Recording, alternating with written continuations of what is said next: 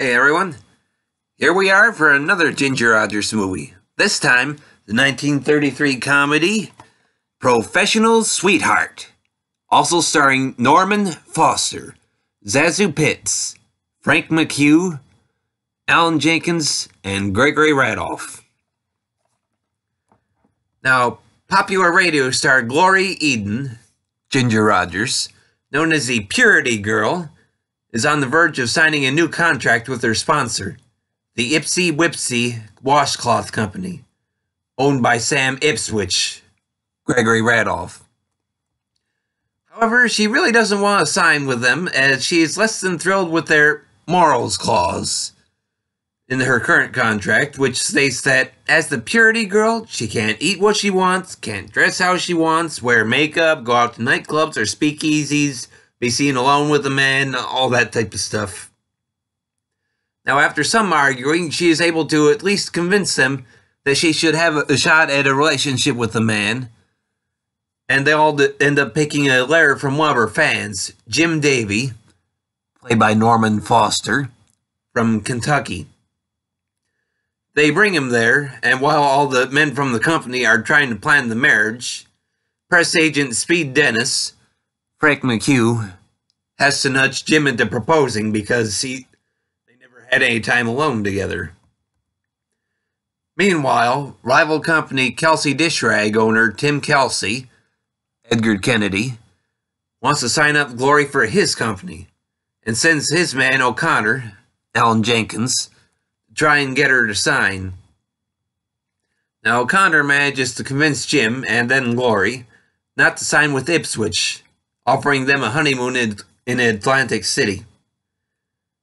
However, after the wedding ceremony is aired on the radio for the Ipsy Wipsy Company, Jim discovers that O'Connor wanted Glory to sign a 5-year contract with Kelsey, and that the whole thing with the bringing Jim up there and everything was essentially a gag, a publicity stunt, essentially. So Jim secretly brings Glory back to his home in Kentucky in an attempt to see if she can live with all the simple things that she claimed that she wanted. Now, in what was to be her first film at RKO Studios, Ginger Rogers was signed to a 3-film deal. Now, this movie was written by former newswoman Maureen Dallas Watkins, who had famously written the play Chicago, which Ginger would do a version of on screen with Roxy Hart nearly a decade later.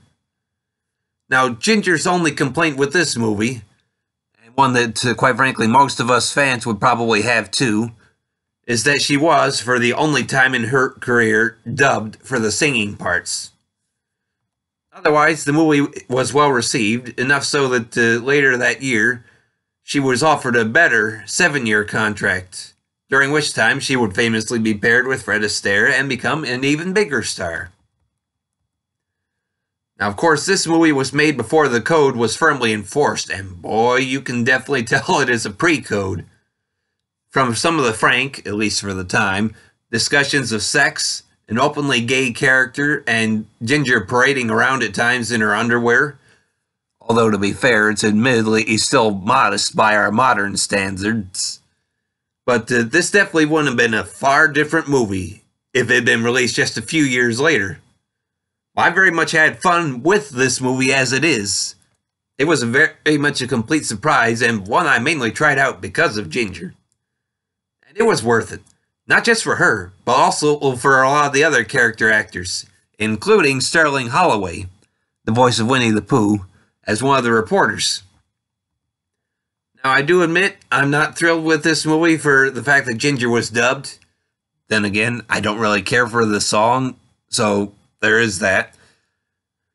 And the relationship between Glory and Jim is kind of forced, especially since we're supposed to believe they love each other, even though they really haven't had much time together, or alone particularly, since all the men from the company are with them all the time.